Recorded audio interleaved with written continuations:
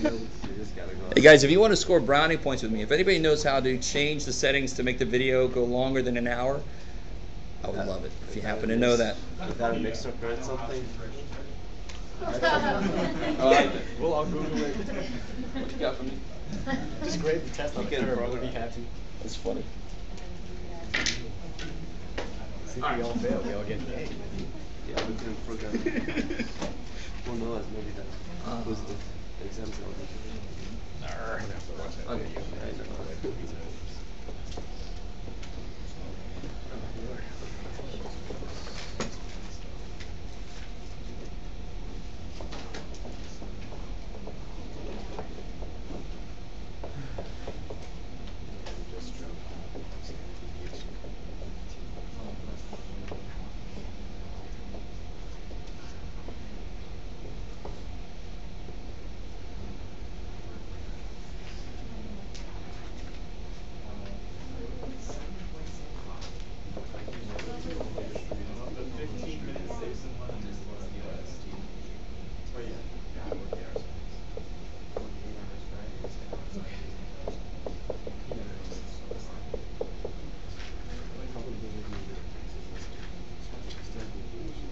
So again, just like on the practice test, actually on the practice test, who wanted a blank copy of this? Okay. On the practice test number 6, that's exactly the kind of setup I love. I give you a normal z-score problem, then I say now we take a group of people and then I ask you the same probability questions. If you get the same answers for those two, you're wrong. Because the minute I take a sample, what changes? Standard deviation.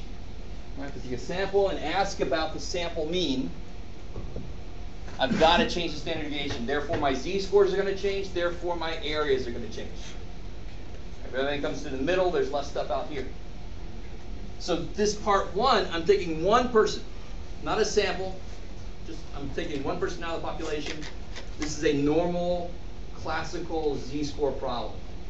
I give you an x, make it into a z, look up the area. Right? So if you want to, you can draw a little picture. What goes right in the middle?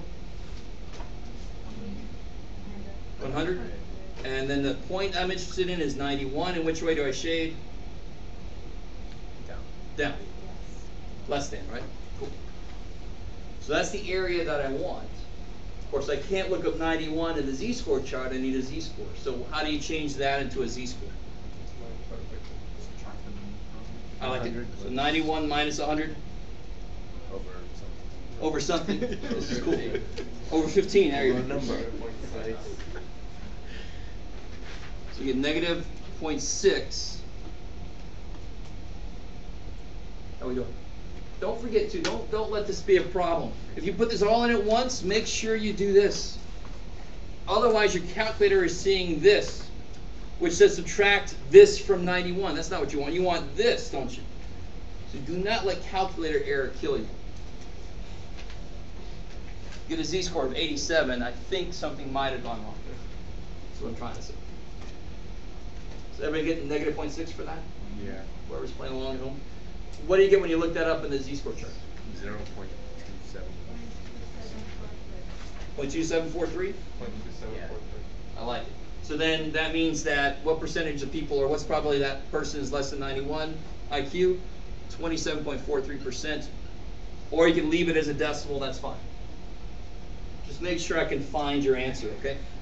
So I have a bunch of numbers all over the place and go, well, you see the answer. No. Box it off so I know which one you think is the answer.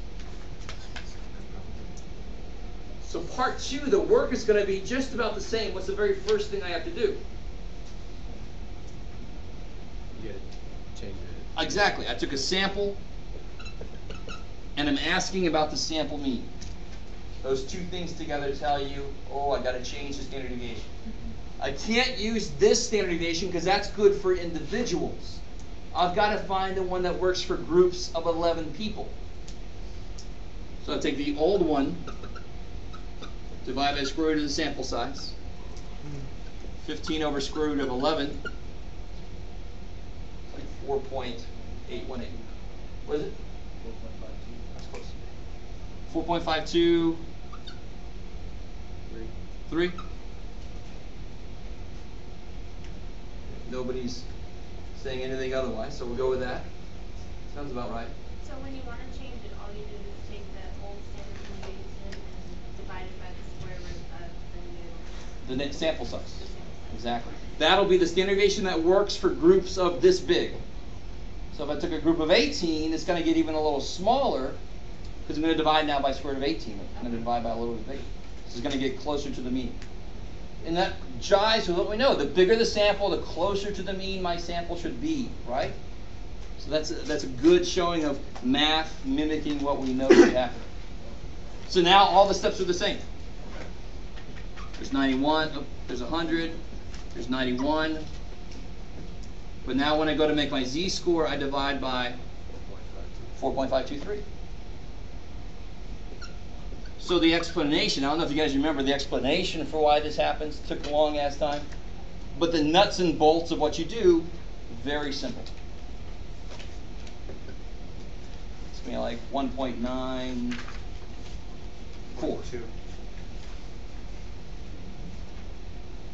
What is it, 1.9?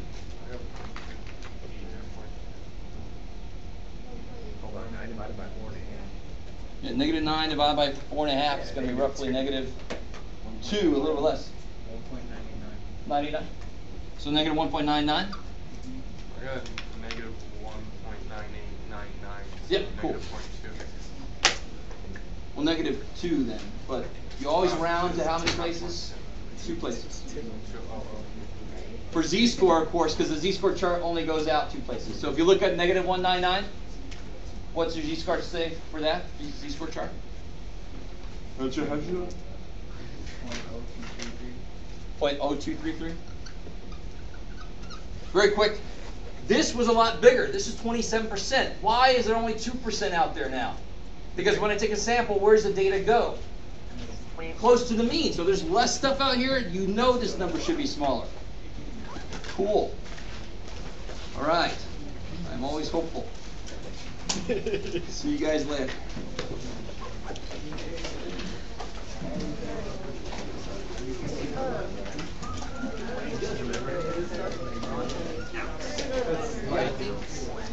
Even the terminology. I'm just saying that shit. Literally just.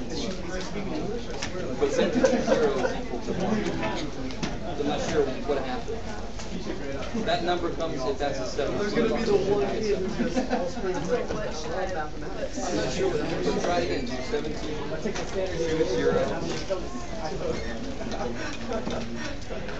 This is how many it takes me to get high. 2 0. 9. 9. 2 0. 9. Oh, I see. There's what else? But if you multiply that by 7, that's where that comes from. I'm gonna have to watch the YouTube video. So that's like if that were 17. I know, that's what I'm not sure exactly what happened. Have you gone on? So it probably didn't take too much off because we got the setup. Yeah, each one was worth we had the setup right, but I'm not sure what happened. Yeah. Oh. I thought I had it. Yeah, because they graded it.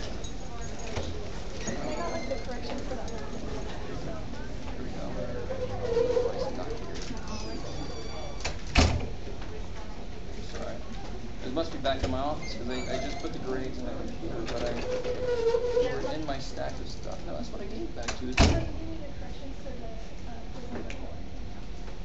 Alright, so it must be back in my office. Thank you. Oh, yeah. Okay. I just have a question. Do these grades include test corrections? They should. So if something's not right. Yeah, because I have quiz 1 at an 81. I think this is my original. Yes.